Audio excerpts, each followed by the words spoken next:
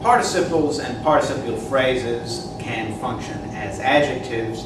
Now what I want to look at here is a particular case, the participial phrase that is separated from the rest of the sentence by a comma or commas.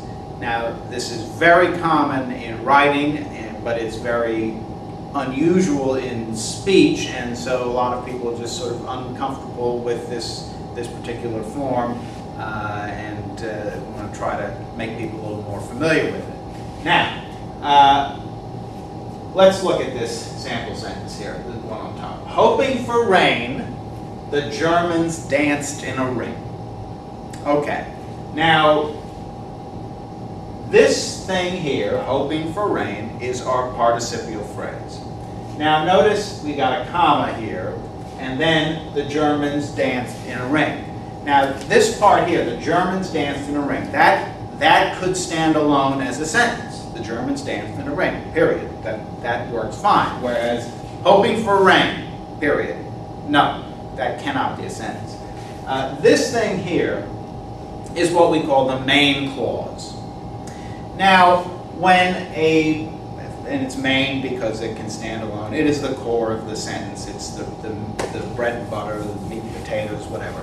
Now, we have here a comma and a participial phrase separated from the main clause by a comma. Now, when that happens, when a participial phrase is separated by a comma or commas from the main clause, that participial phrase modifies the subject.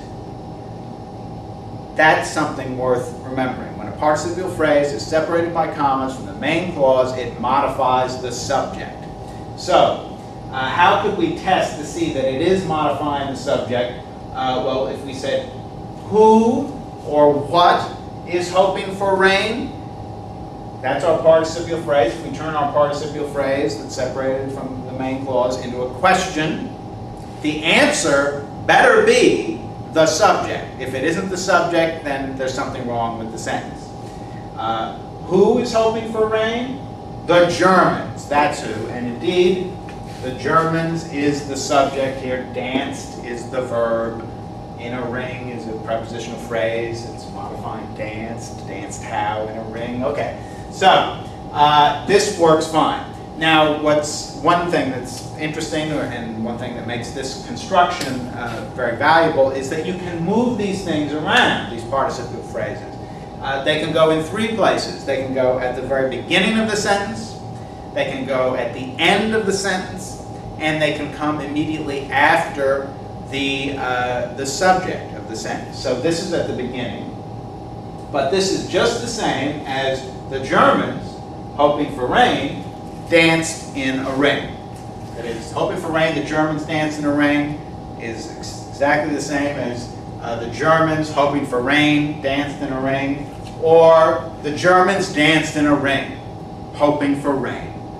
These are all acceptable, and the reason there's all this flexibility about where you can put these participial phrases that are separated by commas from the main clause is that there is this rule in place that says no matter where it is, it modifies the subject.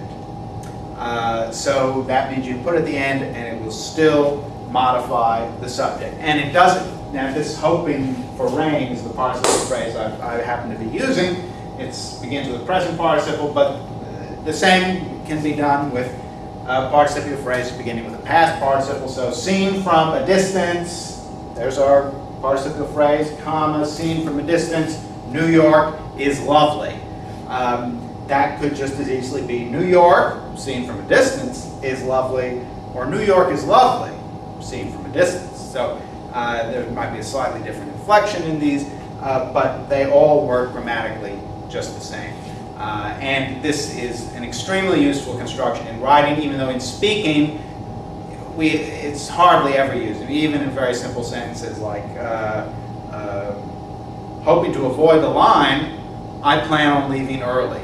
Nobody says that. But in writing, this is a very useful and versatile construction to have at the ready.